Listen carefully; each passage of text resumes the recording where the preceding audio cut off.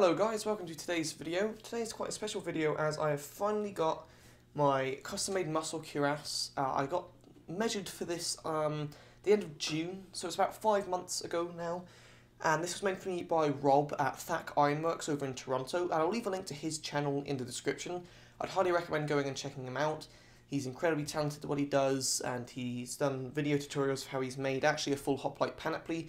Not necessarily quite historically accurate, but still a really cool video series to go and check out. I'd highly recommend. Linked just in the description box below. So this particular muscle cuirass is based roughly off of this design.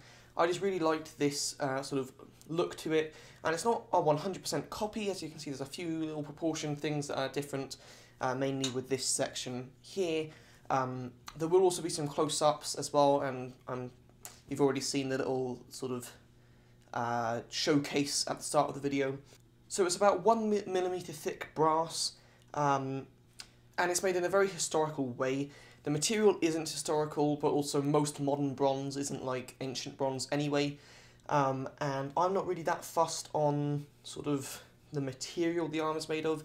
You know, this is made not necessarily with period accurate tools, but it's all made with like hammering and blacksmithing equipment, not like factory pressed or anything like that, like some of the very cheap, more typically Indian-made armours. I have been saving a long time for this, really since I started working, which has been about 1.5 years now.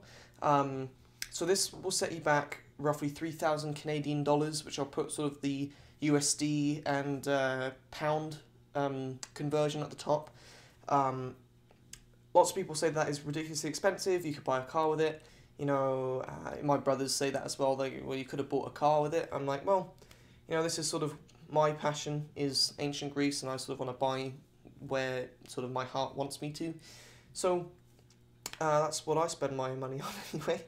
There are a few bits that I would personally like slightly different, as always with most pieces of armour. I will get some close-ups of them as well. One of them is there is a slight crack on just under one of the sort of attachment points, which as far as I'm aware, is usually done when the metal is slightly stressed too much. There was a fitting issue with this muscle cuirass, which is to be expected to me, to be honest, as I live in Ottawa, he lives in Toronto. It's about a 5.5 hour drive for me to get to him, so obviously I couldn't really frequently drive there to get measured just for corrections. So there was a slight little run-in where it didn't fit, and I think he had to remake the entire backplate and possibly alter some parts of the front. Anyway, but now it fits, and as I said, 5 months isn't really that much to wait for a custom-made piece, and it is still a very, very nice job. One complaint I have as well is the helmet is a different colour brass to the muscle cuirass. It's not that bad when you're in natural lighting conditions, which is when, like, for reenactments and stuff it will be. And I guess it was a difficult thing. I will also, hopefully, at some point, go back to Robb for some custom-made leg greaves, and that will hopefully be made of the same material. And one day, not in a massive rush, but I want to get a historically made one from Manning Imperial, which appears to be more like this colour brass. Right now, my greaves are these more archaic styled. They're not bad quality, but they're very flimsy, and when I kneel down they dent, and they're just not the nicest greaves. They're fine, but I personally really like anatomical greaves, and I want to get those to sort of finish off this whole, I guess sort of early classical era hoplite, sort of 500 BC era. Really like that sort of aesthetic there. It's a very historically done fitting system using pins and little ringlets where you'd usually tie leather of some sort. The way that the top shoulder is attached is slightly different to how I've seen a majority of the historical artifacts. However, I do think I have seen something resembling this, where the backplate actually goes up through the front plate and there's a pin going front to back, as opposed to, I think most I've seen is just essentially done like the side piece. So as I did mention earlier, there was a slight part that I would like just slightly adjusted. It's not a big deal for me. It's just here. I think that this is slightly too tall and should be about halfway. And I think that maybe the abs should be pushed up slightly and the stomach be pushed up slightly. I'm not entirely sure, and it is a really minor thing. Overall, though, this muscle cuirass is incredibly well made. It looks so good, it fits me really well. It really does just sort of complete the Spartan aesthetic that I want. I will put it on for you, of course, and I'll quickly show you right now how sort of the pins and everything work and how they attach.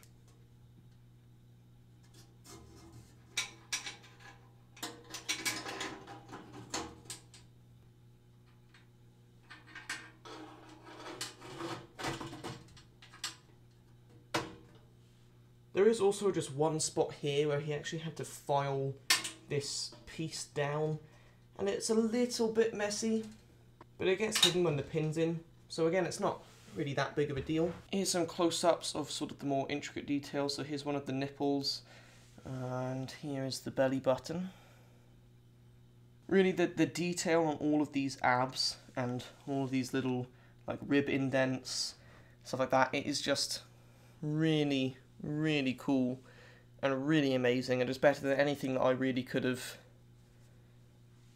thought there. The edge here, it's not rolled, it's just bent out. That is because most of the historical ones that I've seen of the Greek period aren't rolled edges. And I also find that these catch blades or spearheads better than rolled edges. Right, so I'm going to go and get someone to help me put this on, as it is a quite difficult thing to put on by yourself. I can almost do it, but it's just sort of the one side you can't quite get, so you have to press it together. But I'll be back in just 1 second.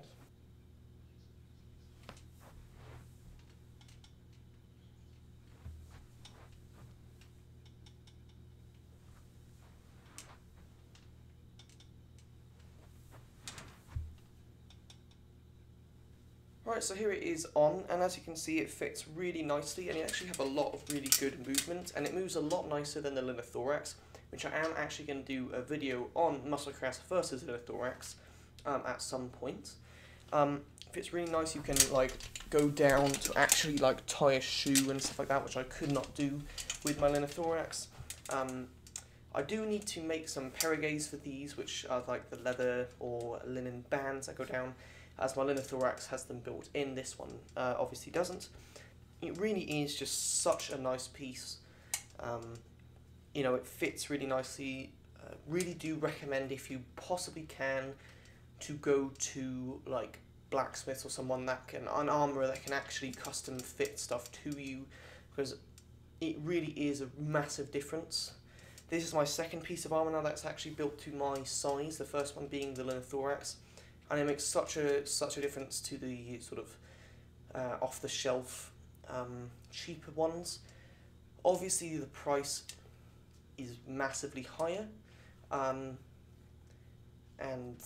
you know, obviously you should do with what you find comfortable and what you can personally afford, or what you want to, how much you want to spend on it regarding of the price. Such a lovely piece. As I said again, go and check out Thak Ironworks on YouTube. This is sort of just a little showcase of this particular piece. I will plan on doing probably my 8th year special of collecting armour, where hopefully I will have made the perigays and stuff like that, where I show off the whole kit. I will definitely be doing a muscle cuirass versus the thorax video, and yeah, it's really nice, fits lovely. I do need to get some leather ties as well, just for the little ringlets. But apart from that, guys, this is sort of the video of this. Massive thanks to Thak for building this, and in 5 months it is also a very short amount of time in the grand scheme of things. So I really hope that you guys enjoyed this video. If you did, please subscribe if you haven't already, and hopefully I'll catch you in the next one. If you wouldn't mind checking out the video that will come up just after I go, I'd greatly appreciate that. Have a great day.